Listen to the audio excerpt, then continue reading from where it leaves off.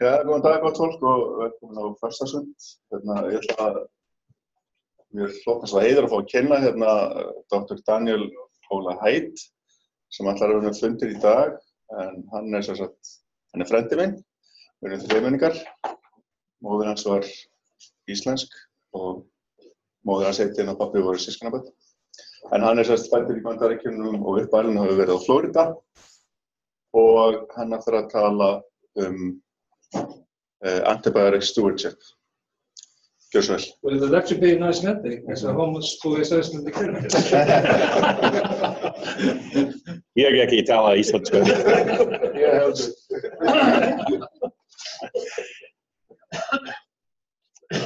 At the same time, the general public is being warned about sepsis and being educated about sepsis on how severe and how quickly we must address it, how fast you must start IV fluids and give antibiotics.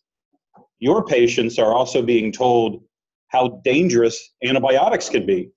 And so we're trying to educate both on the importance and some of the dangers of antibiotics. So I was going to discuss the stewardship of antibiotics. Antibiotic stewardship saves lives.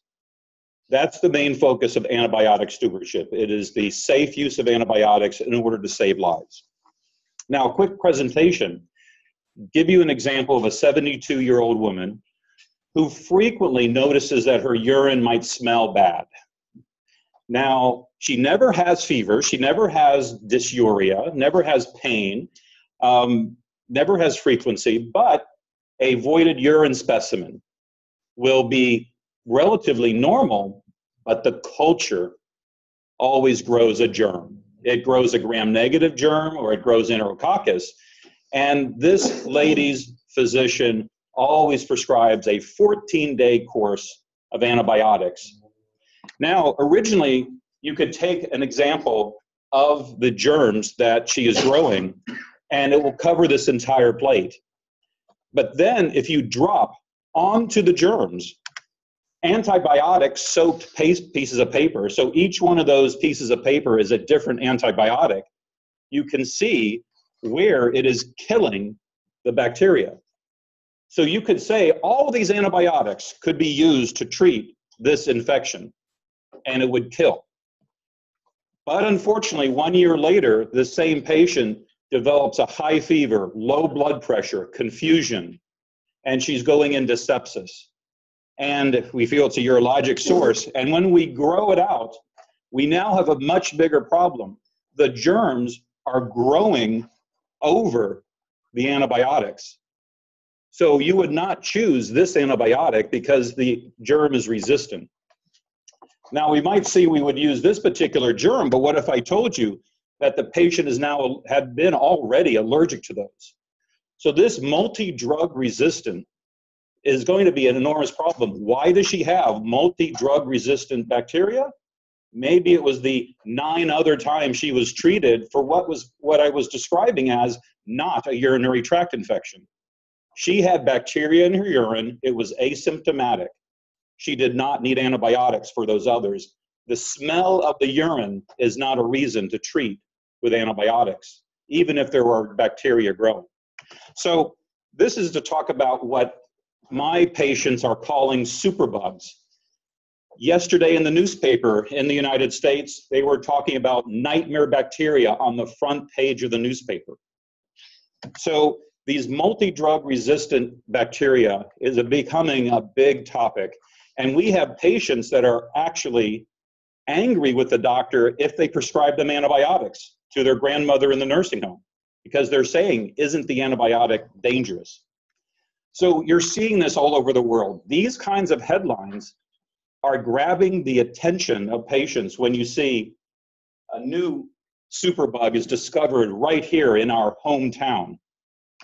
But the question for your own community, these germs are just an airplane trip or a cruise ship away, right? Is that where the sources of these problems are?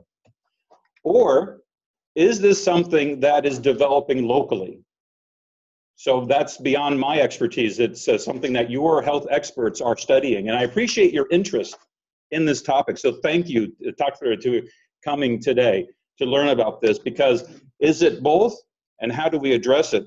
Talk a little bit more about that.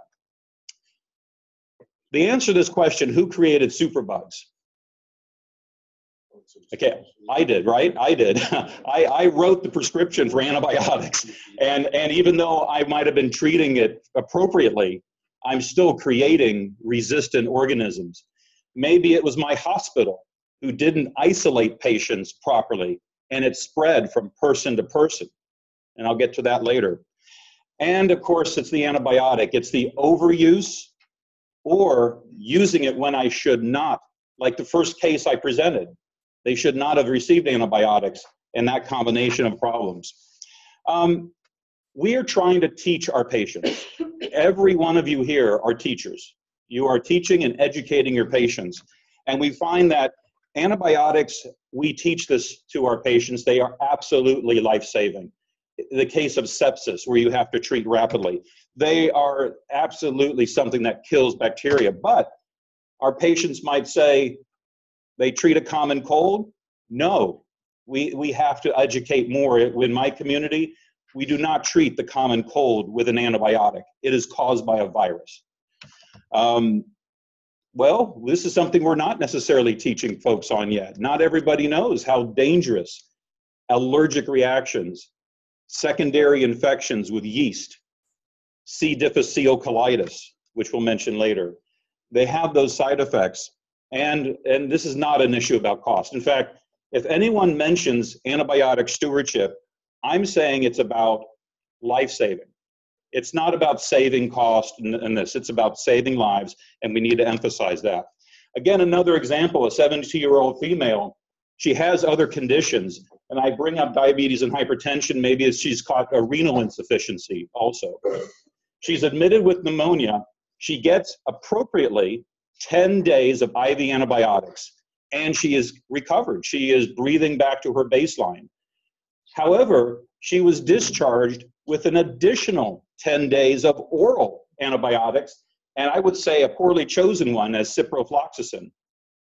7 days later, she develops diarrhea.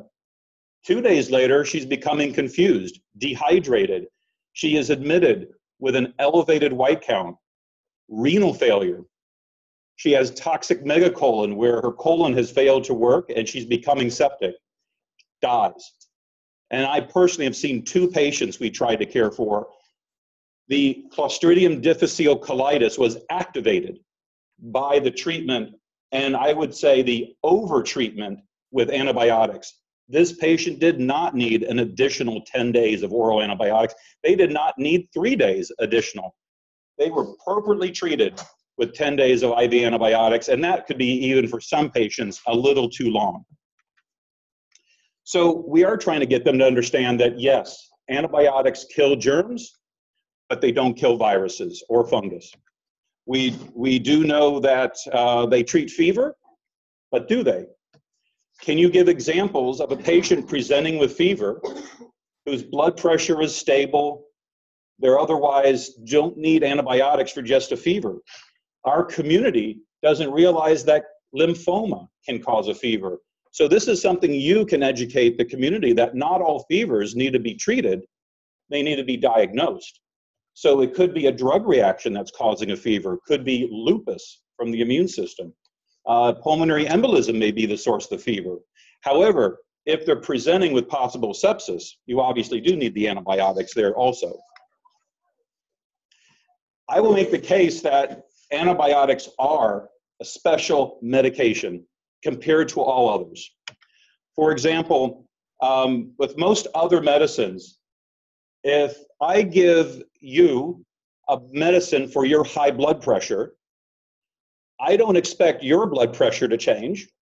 I'm giving the medicine to you, right? If I give you a cholesterol medicine, only your cholesterol is going to be lowered.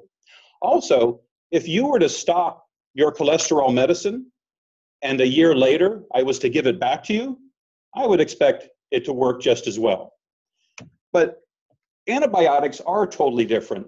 For you as clinicians, as doctors and nurses, when you give your patient an antibiotic, you could be affecting the life of another patient that you're not even treating.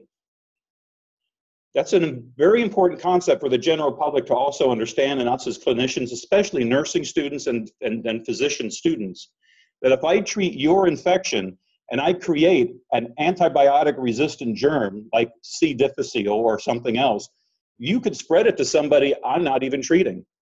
And then that person is going to get sick.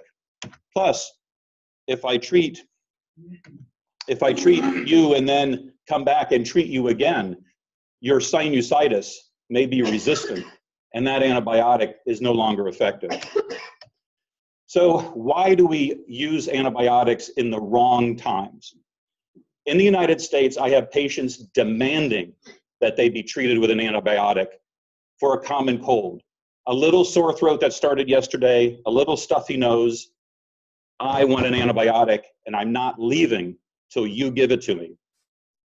What do doctors do? They write the prescription and give it to them. So we see this happening a lot. We also see that, I'm taking a half hour to explain antibiotics and not to use them. A lot of times in my town, the doctors don't take the time to explain, you don't need this antibiotic for your child. Here's what we will do. We will monitor closely. You will let me know if things worsen. And if you do need antibiotics, we'll start. But for right now, I recommend against antibiotics because of don't want to create a super germ. I don't want to give you a side effect. I don't want to cause resistance. So we also know that sometimes we want to do the best for our patients. So we end up giving an antibiotic that kills too many germs. You know, if we're going to be attacking an infection here, we don't want to be changing the flora that is helping the body in the gut. We also know that just because the antibiotic can be effective, we don't want to give the highest dose, and we don't want to give it longer than we need to, because those will also harm the patient. And sometimes we as clinicians, it's not my area of specialty, so we may be needing to ask for help and get a consultation. So it's true in the United States that of all hospitalized patients, most receive an antibiotic. And unfortunately, when we review the chart, half of our patients in the US didn't need the antibiotic, or it was the wrong antibiotic. That's very alarming to us, and we have not done a lot about it. So we are now mandated to have an antibiotic stewardship program within the hospital. I'm from Florida, and I work at the University of South Florida in Tampa. I'm the vice president of Lakeland Regional Health, which is another hospital in Florida. And of course, there's Mickey Mouse. So we have, when you look at the entire strip between these two areas, there's about 3 million people that we're covering. This is one of the hospitals I work at, Tampa General Hospital. It's about 1,000 beds. Yes, it's on an island. Some of the doctors sun themselves here on the roof and live in the area there. So it's a nice, very nice hospital. This is the hospital I spend most of my time at. It's about an 800-bed hospital in Lakeland, Florida. So we have an antibiotic stewardship program at both hospitals. So here's what we need. In order to have an antibiotic stewardship program, you must have the CEO, president of the hospital, board of directors, medical executive committee state this is a priority. This saves lives. This is causing unnecessary harm if we don't manage antibiotics. So we have written testimony that says we support this, and this is a patient safety issue. We also make sure that every decision made has research behind it. It is evidence-based. We can show where it's worked before elsewhere, and we're always making sure it works here locally. We educate when you're hired and yearly, and we also document the sensitivities of the antibiotics. So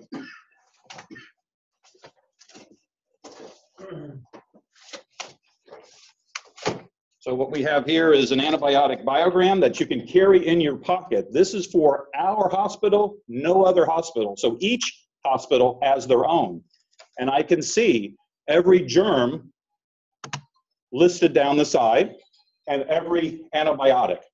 Now, I'll give you an example. At the bottom, Pseudomonas being treated with ciprofloxacin, only at our hospital, only 72% of the isolates are sensitive, which may sound pretty good, but this antibiotic has 91%. So it tells me right there, if I'm starting to have the microbiology department tell me it's Pseudomonas, I know there's an extra benefit in using this antibiotic here. Now, keep in mind, ciprofloxacin for this germ, Proteus, also is pretty bad. It's actually worse, 60% of our isolates. So I'm starting to get the message, maybe I should not use ciprofloxacin as my first choice at our hospital. Your hospital may be different, but at our hospital, this is helping me. Now, you may think that this antibiotic is actually pretty good, right? 98%. But then look at this antibiotic, it's also 98%. The first one in red can cause renal problems when mixed with other antibiotics. It also kills anaerobic bacteria more than the other one. Maybe I'm not treating an anaerobic infection, so I want to avoid that first antibiotic and choose the one that is designed for my patient's illness. So I can't just go by the sensitivity, because we all get this from the microlab on what antibiotics work, but you need to choose wisely, because if I kill anaerobes, I might end up with C. difficile, which I could really have that happen with any of these choices, but don't kill too many germs. That's the main point there.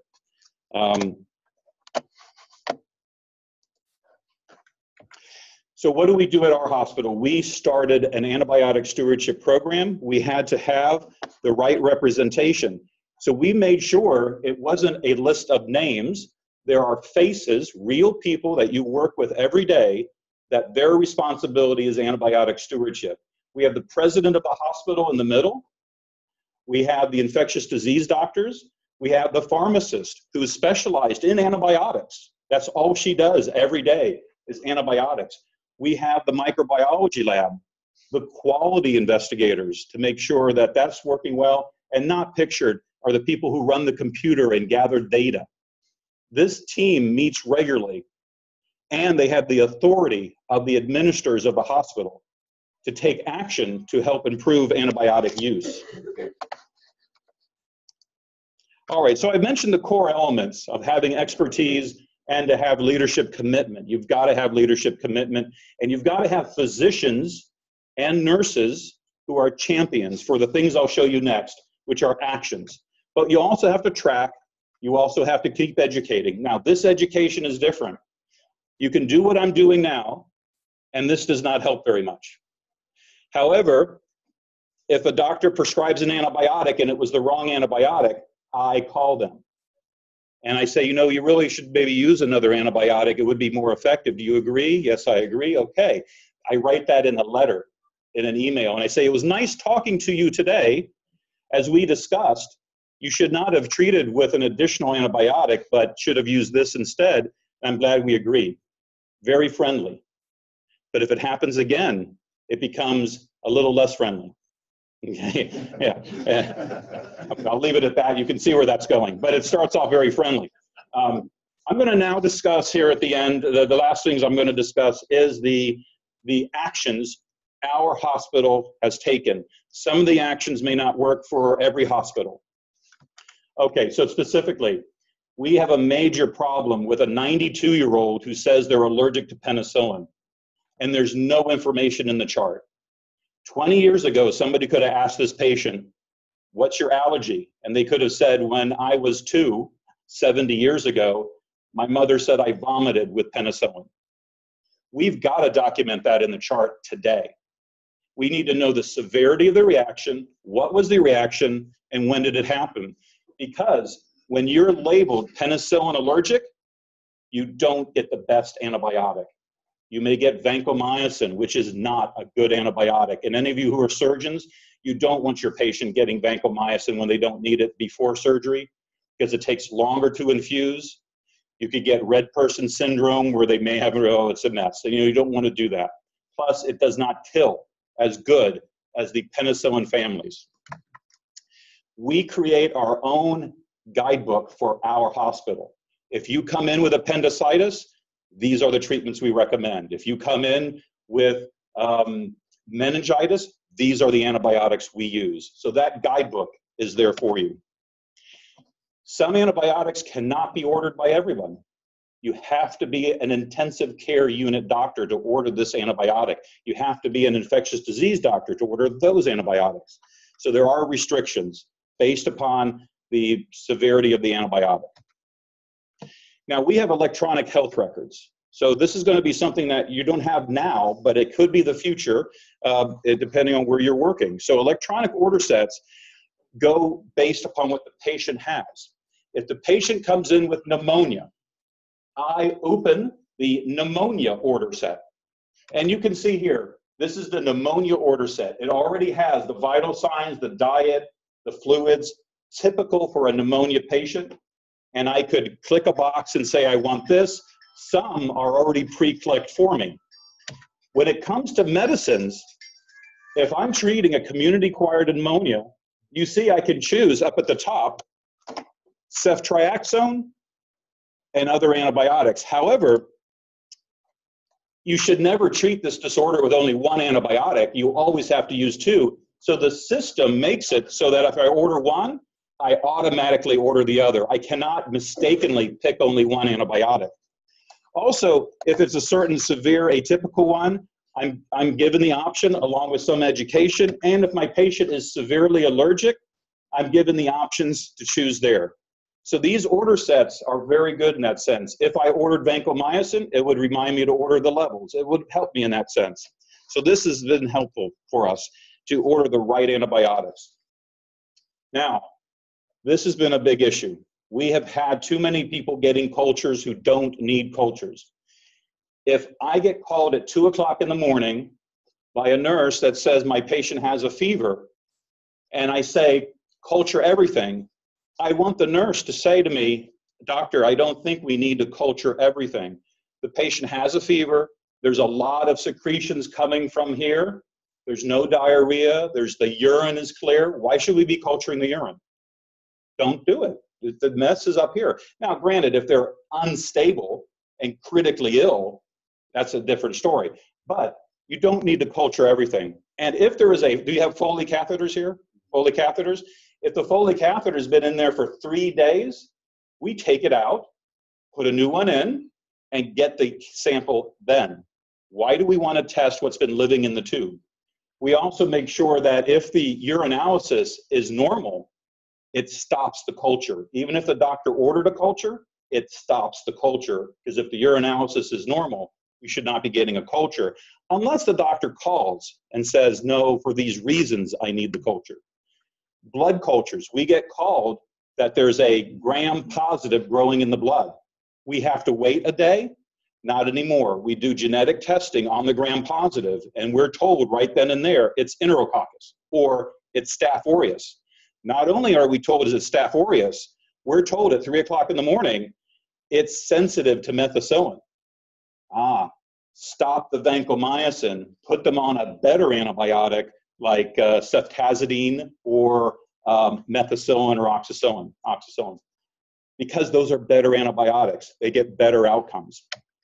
And if you have Staphylococcus aureus in the blood or a fungus in the blood, it's a mandatory infectious disease consult. And that's evidence-based. We have seen better outcomes, less mortality, shorter hospital stays when this was done. Now, I don't think that's being used here commonly, but sed rates and C-reactive proteins and others, but procalcitonin is a marker for severe bacterial infection.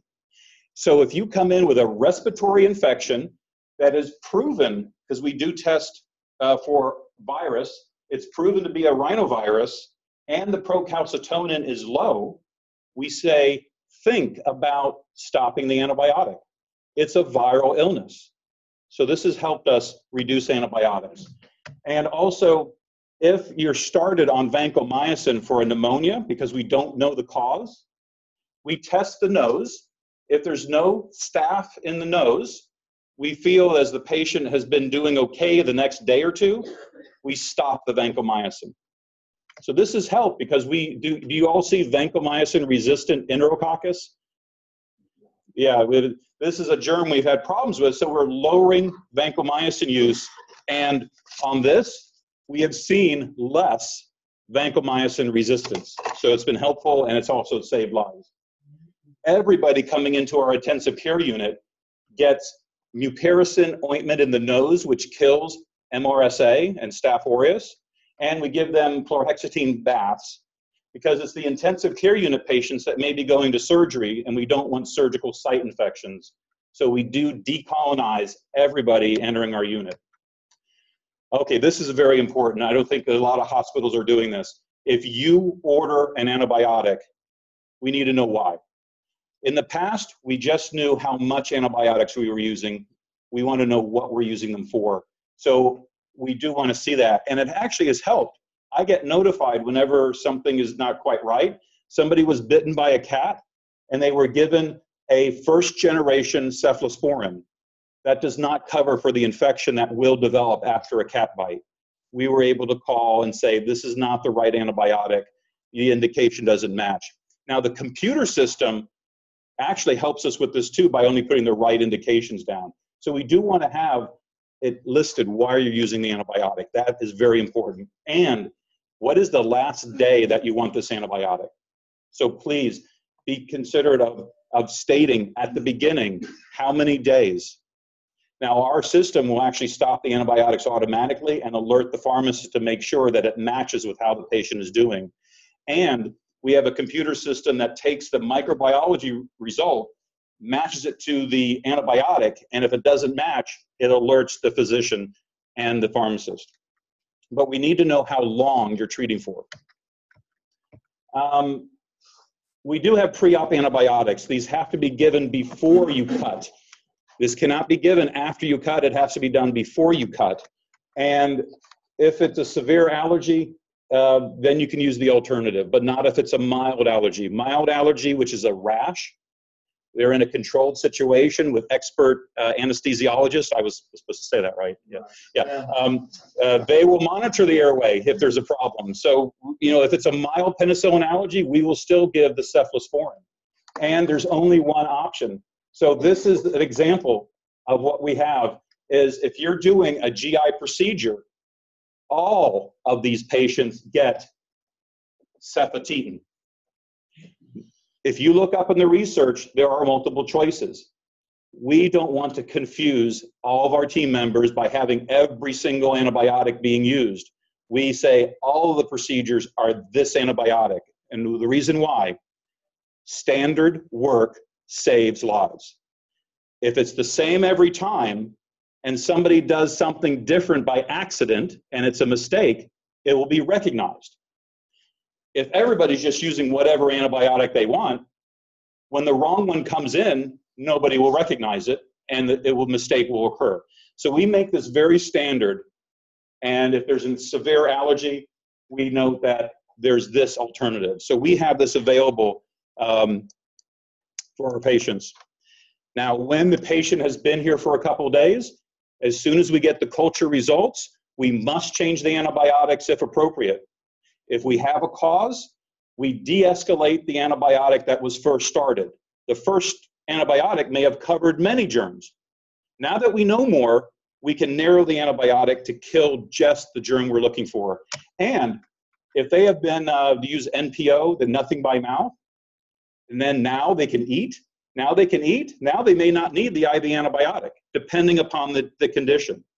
So maybe we have a way to automatically switch them to an oral antibiotic as long as it's one that can be absorbed and they're not having nausea, they're not having vomiting.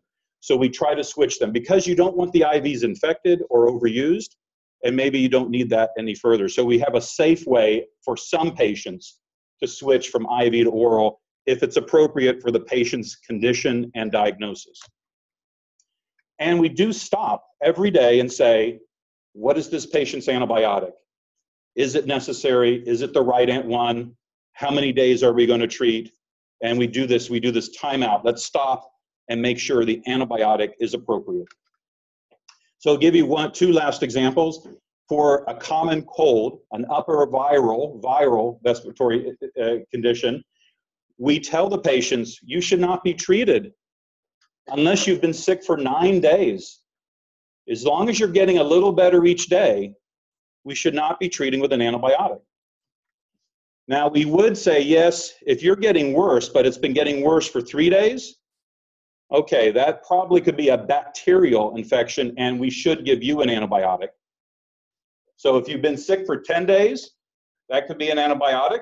If you've been getting worse for 3 days, or if you got worse, got better, and then got worse again, and fever and change in sputum, that's for an antibiotic. We've instituted this, but we put this in the waiting room.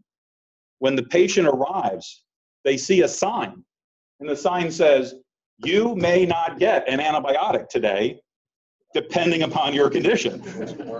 You know, that way it's not a surprise when the doctor says this, because we have had people demand an antibiotic. So this helps to see the sign, and it's also given to them as a piece of paper, say you may not need an antibiotic.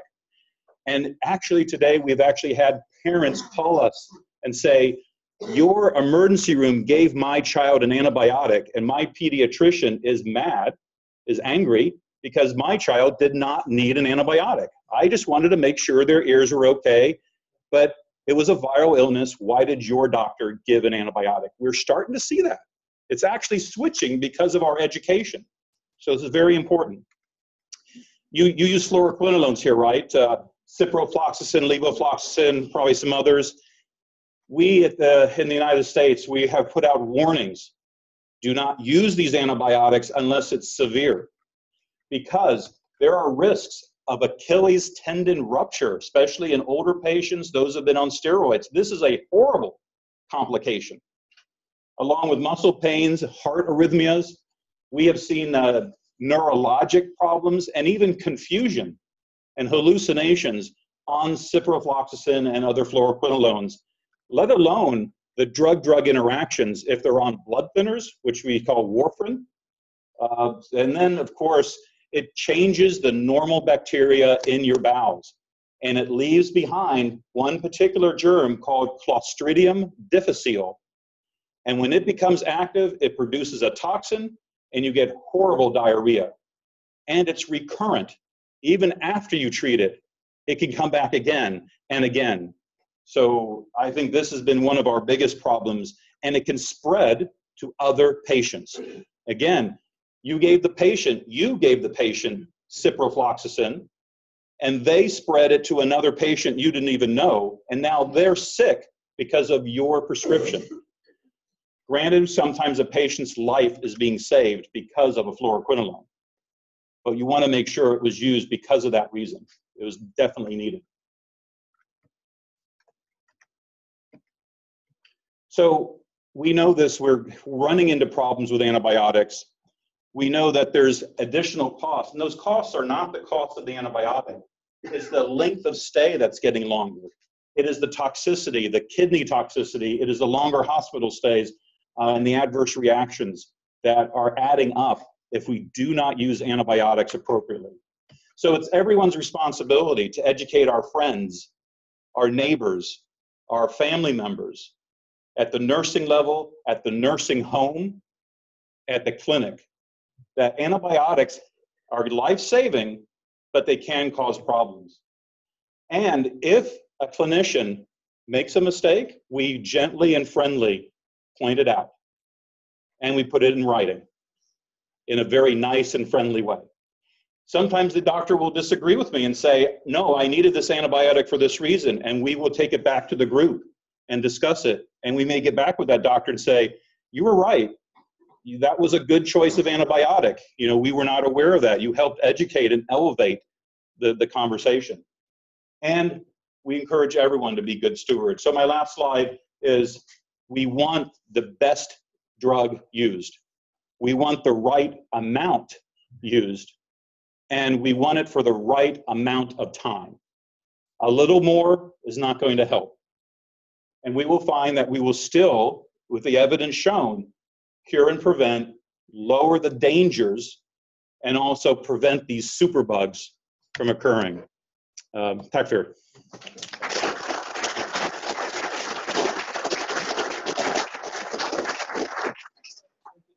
Very nice lecture, bringing the result from Yes, I did, yes. Questions? Comments? I did want to ask, are you seeing C. difficile? Yes, of course. We've seen a lot of it in the last 6 or 8 weeks. We have Are you doing fecal transplants? Yes, okay.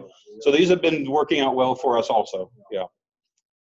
Are you? I think you could have called this lecture the Common Sense Voltaire lecture. Yeah. It's very common sense, but common sense is not very common. But the reason is every day you are dealing with so much. You have many responsibilities, many illnesses, many medication issues.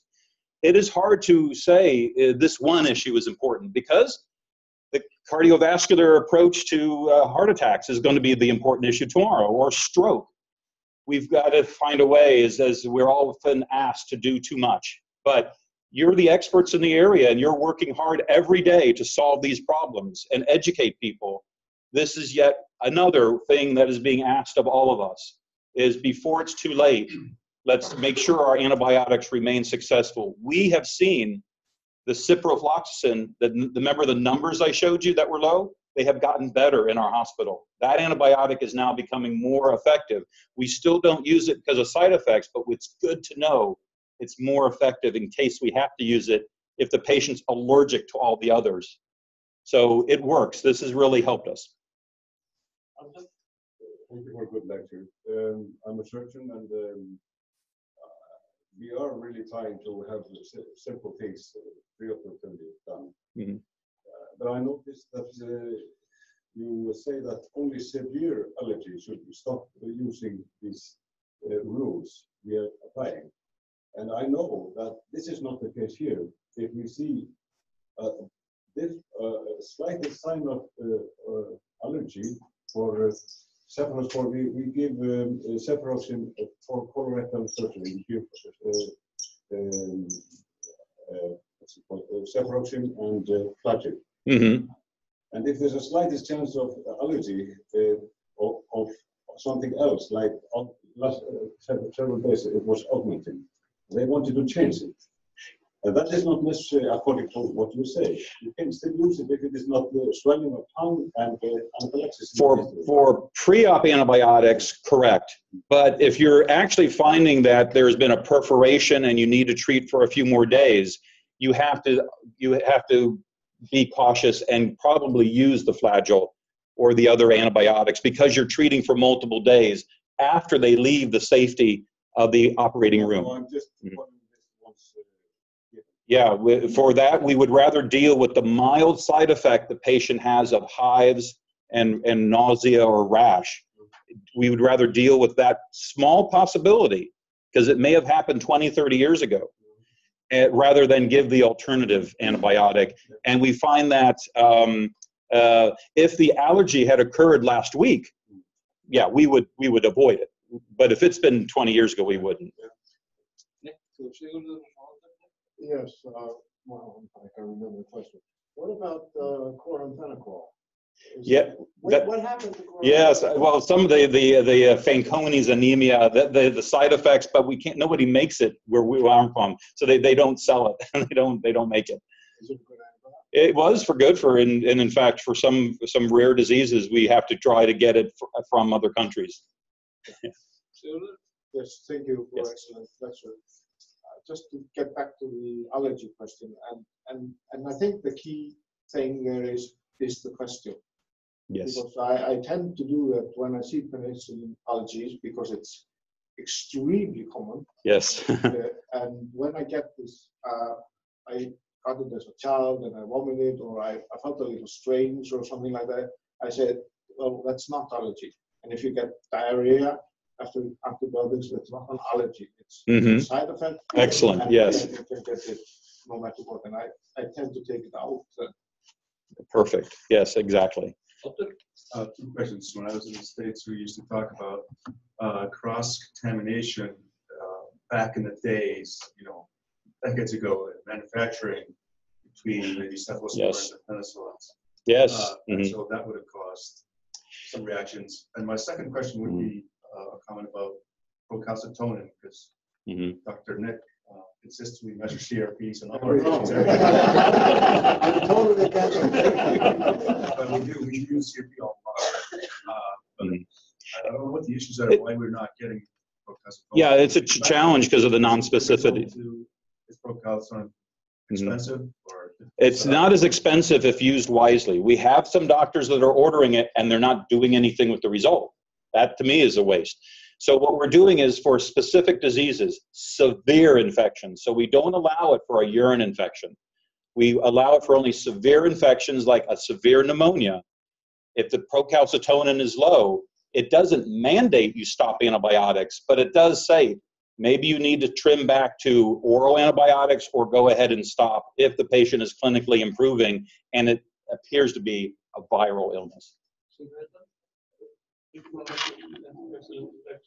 I took it up with a laboratory here a few years ago, procalcitonin measurements, and as I understand, it was some investment in setting it up, and Yes. probably they wouldn't need it so often, really. Right, and the cost for us, for our own individual, we were able to bring the test into the building. So, and we were able to do it within an hour. So the combination of that has helped. It may not, this may be a problem for other facilities and make it such that it's not as helpful. But the conversation does help because in the sense that you can't get the procalcitonin, you can still think that this patient may not need the antibiotics and look for those opportunities to reduce if it's a viral illness. It's basically in the rare cases where there's a problematic patient, he has fever and you have no general infection. Exactly. Bacteria or something else. Yes, it is helpful there. It's not so very often that you are against it. Yeah, and then it can be rare. So for volume, we had the volume to justify it. And so when we take things to Sigurd is our infection specialist, but you are our antibiotic steward. we tend to ask you, but do you know the status in Iceland as a whole, as an aspect? Do they have a plan? Well, the University Hospital in Reykjavik, the microbiology lab there, they have their own antibiogram on a national basis, Yes. which we can refer to. Yeah, that is helpful because that will apply across the area and is a great starting point. But sometimes for a hospital, the intensive care unit isolates can be helpful. Yeah, I think that can apply for all of Iceland. That's that big. I don't think we need our own antibiotics. Right? Yeah. And we don't have the resources. We have the same database very soon. Yeah. And but I think the last week that it is in the beginning of setting up antibiotics.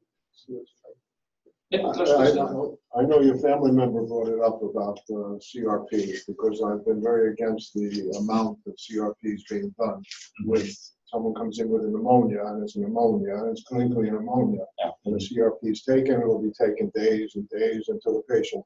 CRP is better and then the patient's better. Yeah. This sort of thing. How are the CRPs used in the States?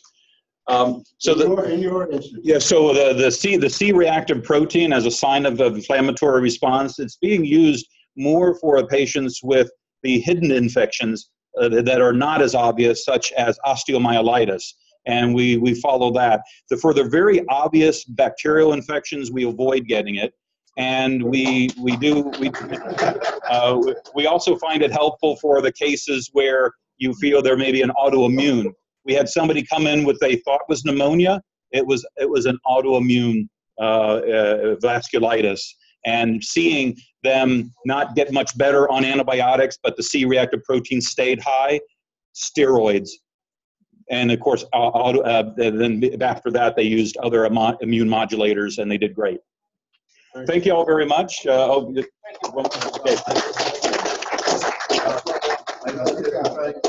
been trying to start an antibiotic stewardship program in Western, and they're having logistic issues with staff and people and cost, and they know what they want to do and how to do it. They just it's getting that team together with the authority of the hospital. Thank you all very much. Thanks for your help with everything. Thank you. Very nice. You probably need to have all the people on board because your envelope later. Oh, thank you very much.